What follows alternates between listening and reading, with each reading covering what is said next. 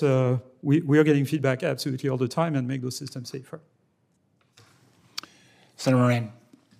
Chairman, thank you. Dr. Jensen, you say that kids in China aren't rushing to join the army, and that Russian tech workers fled the country to avoid fighting the unjust war in Ukraine. Senator Warner and I have introduced over the years a startup act designed to create greater entrepreneurial environment in the United States, but it includes the creation of a STEM visa that would allow immigrants with advanced STEM degrees to stay in the U.S. as long as they remain engaged in the STEM field.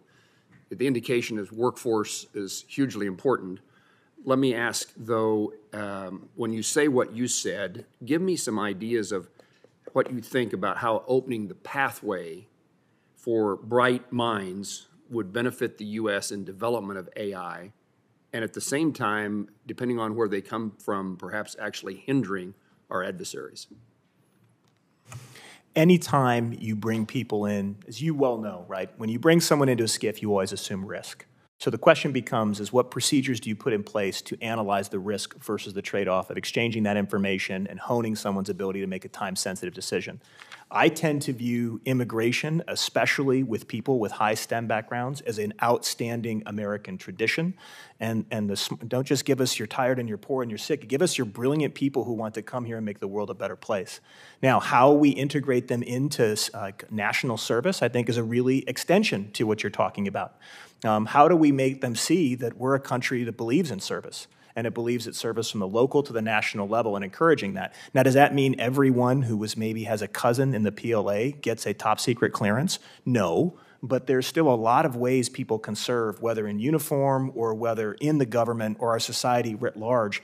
And frankly, the smarter people we have to look at this critical moment in history, bring them. Thank you. Dr. LeCun, I think I'll address this to you. I'm the lead Republican on a subcommittee that appropriates money for the Department of Commerce, Justice, and Science. And one of the efforts that the NSF has is the National Artificial Intelligence Research Institute program. I'd be glad to hear you or any of our panelists critique or praise the outcomes or the capabilities of that program. And how do we work to see that that program fits in with the majority of research which is done in the private sector? Senator, this is a great question. As a person who has one foot in academia and one in industry, what we're observing today is that academia, when it comes to AI research, is in a bit of a bind because of the lack of computing resources. So one thing I believe is in this bill is to provide infrastructure, computing infrastructure for academics and other non-commercial scientists to make progress, which I think is probably the best use of money you can have. Another one would possibly be favoring the free exchange of information and idea to basically improve the diffusion process between industry and academia.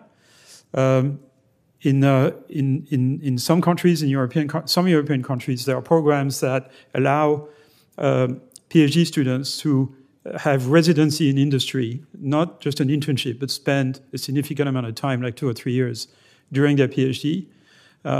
And we actually at Meta, we've established programs of this type with bilateral agreements with various universities across the US because it was so successful in Europe that we tried to translate it here.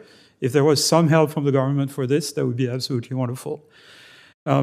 Last thing is access to data. So this is something that Dr. Jensen mentioned in a different context, but certainly research in healthcare, for example, in medicine, could be greatly improved if researchers had better access to data, which is currently mostly kept private for various reasons, complicated legal reasons, that perhaps Congress could help resolve. Thank you. I'm going to try to get one more question in. Tell me about how custom AI models, off the shelf, how do they fit together? How can the government best combine commercial off-the-shelf and custom AI technologies to ensure that government is fully leveraging AI capabilities, particularly in the intelligence community? Senator, I think there is the current state of affair in the AI marketplace, and there is where I think it's going, which is a bit of a guess. And where I think it's going is that it's going to be a little bit like the internet, in the sense that there's going to be common platforms that are essentially open source, produced by companies like Meta and others, possibly, with contributions from academia, etc. On top of those platforms, commercial products would be produced, which may not necessarily be open source. They may be commercial in various ways, and they will be customized, fine-tuned for particular applications, whether it is in government, in education, in industry, manufacturing, services, entertainment, you name it.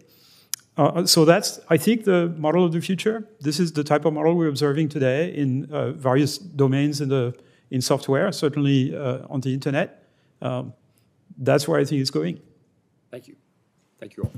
And now to the author of the choke theory is Dr. Jensen.